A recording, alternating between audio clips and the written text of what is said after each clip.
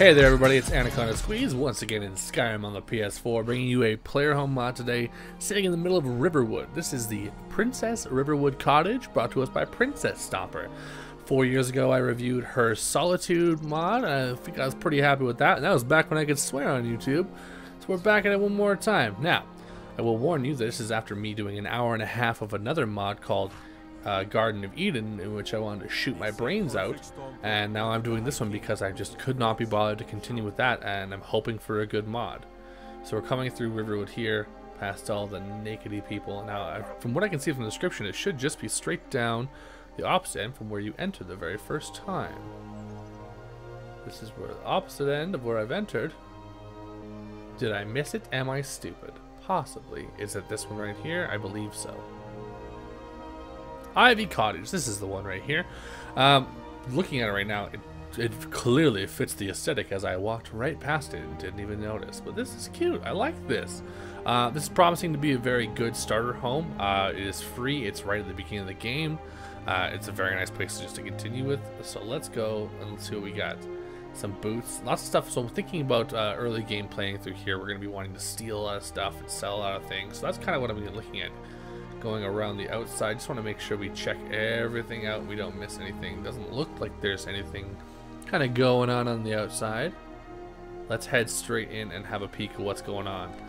I'm excited. It should be pretty good. I'm actually very happy to see that we are doing a mod from a dev that we dealt with years and years ago. Now this is not a new mod. This is way back from 2016, so this is something I could have reviewed ages before, and I probably should have. This looks nice so far. Some weapon racks, we got some stuff we can take that, sell it, and hang up our own stuff. Some empty storage here, some practice dummies, lots of storage it looks like. That's kind of cool. Oh, we got our own little sink. I wish those worked. I wish those worked for Sony, but those are really cute. Kettles, lots of stuff we can take. Coin purse, 17 gold to start with. A Gentleman's Guide to Whiterun. There's a few things that we can steal here. Food is going to be a big part, and yes, it's all dynamic stuff there. We can take all of that. Awesome. Actually, so far I'm excited. This is a good place to, looks like a good place to start out. We have our cooking pots. We can get right into cooking some good food. This definitely looks familiar. This 100% looks familiar to me. Oh, empty chests here. We've got some fire salts. We have some basic crafting stuff right away. Take all of these fun jar items right there. Oh, I love when we have these little tiny jars. That's cute. I really like those. While this does look familiar, I can promise you I haven't done it. I did do a search hoping to see if maybe I had done the previously named Ivy Cottage mod, but I haven't. Some static decoration there. What do we got over here? Just some more decorations, some potions we can steal. Empty storage chest. Our cute little bed over here. Is this our bath? Oh, that's adorable. This is just for us to wash ourselves in. More stuff to take. Blacksmith potions. That's pretty good actually for early game.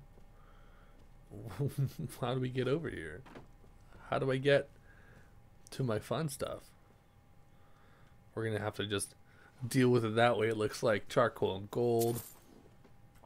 It's not bad. Like, honestly, for a starter house in the first town, it has quite a few things.